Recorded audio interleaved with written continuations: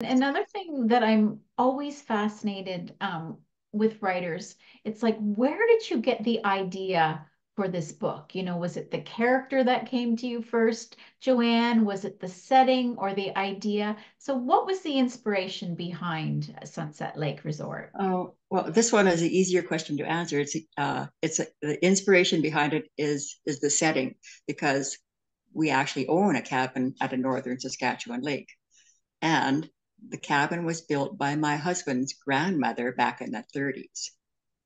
She was left on her own to raise two children. So she purchased some land and had a cabin built and rented it out for extra income. So that's where the inspiration came from, Grandma Kinch. Yeah. Oh She was my a very goodness. strong woman.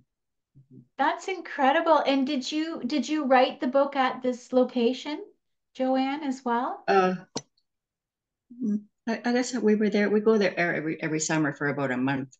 Yeah. My my sister-in-law uses it for a month. My daughter and her husband and my two grandchildren use it for a month, and then we use it in August. So yeah, I suppose I wrote a little bit of it back in August last August. Yeah.